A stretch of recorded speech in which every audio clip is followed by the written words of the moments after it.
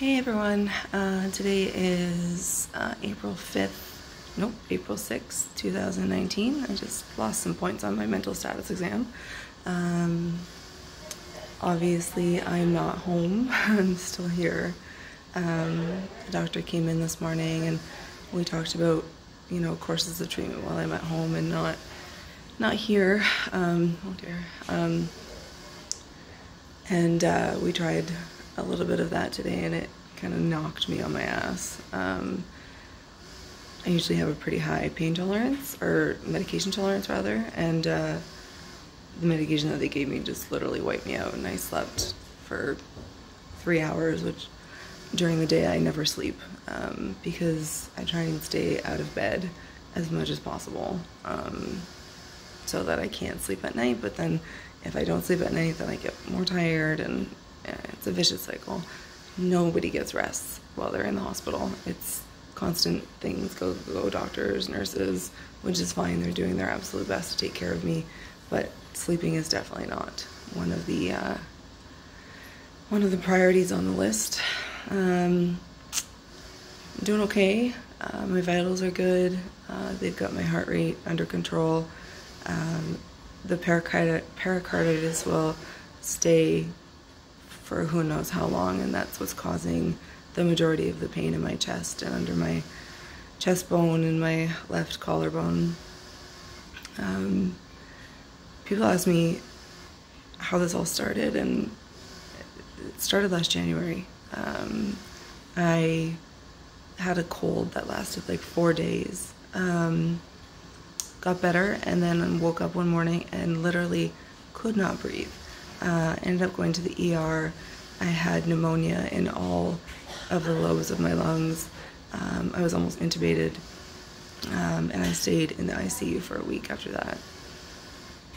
So thought I was getting better, thought things were, improving, and then I went back into the hospital because my heart was beating too fast. It's called atrial fibrillation, and my heart rate was 179. So they had to do a cardioversion, which is where they literally stop your heart by shocking it and then shocking it again to get the correct rhythm. And they didn't wait long enough between the time that they gave me the anesthesia, because you're put out completely, and to doing the shocks, because I remember everything about them. It was horrifying to feel your body not be your body anymore. It's hard. And I mean, that was scary for sure. And then the third time was pericarditis, in hospital for a week again, out of hospital for a little bit, and ended up back in with lungs full of blood clots. And they're not sure if it's from the longer stay in ICU with lack of movement, or if it's something that's predispositioned for me to have. They don't know, and they're still not quite sure. But the diagnosis that they're looking at would definitely be sort of all-encompassing to a lot of those symptoms. So, like I said yesterday, scared but hopeful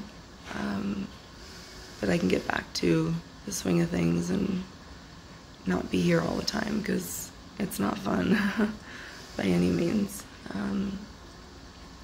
Yeah, my mom came for a visit today, which she comes every day. God bless her. I don't know how she does it. The staff here are great. I can't complain.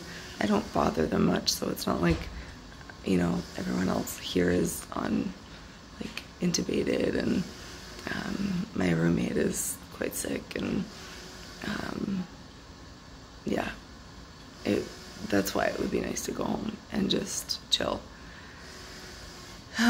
That's it for today. I might tape tomorrow, or tonight even. I know I look like crap. I'm sorry, guys. I just can't be bothered while I'm here. Oh, if you noticed, I'm not wearing Johnny's shirt. I'm wearing a regular shirt because I did not want to wear a gown anymore other than when I'm sleeping. And then, if you notice too, I'll come closer. Ooh, girl. Oh, jeez. I had to take my piercings out because I had an MRI yesterday and I was so upset because they close really quickly on me, and especially this one here, it's like a weird shape to it. I had to take them out, and because of the fact that I'll probably be having many MRIs in the future, I am not going to put them back in, which means that I am piercingless for the first time in decades, which is fine. It is what it is, you know. This is going to change a lot of aspects of my life, and I just got to roll with the punches, because if I don't, it's going to destroy me. So dinner should be soon. It's 4:30. Mom actually brought me a fruit tray and stuff, because you get tired of fake vegetables and whatever else they serve you. As always, like, comment, subscribe. The more you do, the more you share, the more I can get my message out there, which may not be clear right now, but will be clear within hopefully the next month or so. So that's it for right now.